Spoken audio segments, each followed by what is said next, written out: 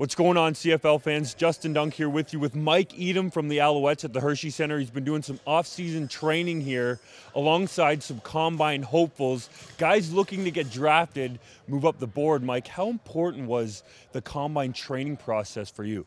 It's very important because at the end of the day, you're trying to raise your stock. I mean, there's a chance for the coaches to see you firsthand, show your athleticism, show off your skills, show off what you got. So you got to be able to go in there and perform in order to raise your stock, to get drafted high. And you were a guy that went into the combine and absolutely blew it up. You end up going 3rd overall in the 2013 draft.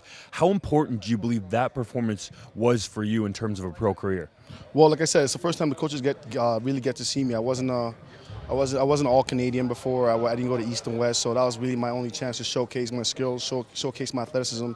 And I knew the coach was going to want to move me from linebacker to safety, so I really had to come out there and perform and show that I'm athletic enough to play in the secondary if need be. And you came in right away and had success. You were an East All-Star in 2013. What advice would you give to some of these young guys looking to crack the league and make an impact right away? You got to come out ready to work. Once you get drafted, a lot of people think work's over, but it's really not, because now an organization is looking forward to you to come in and perform.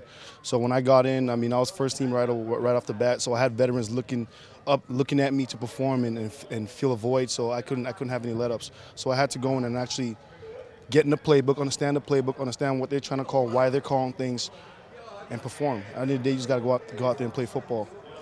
Sounds great, Mike. Thanks a lot for joining us. Appreciate it. No problem at all. Thank you.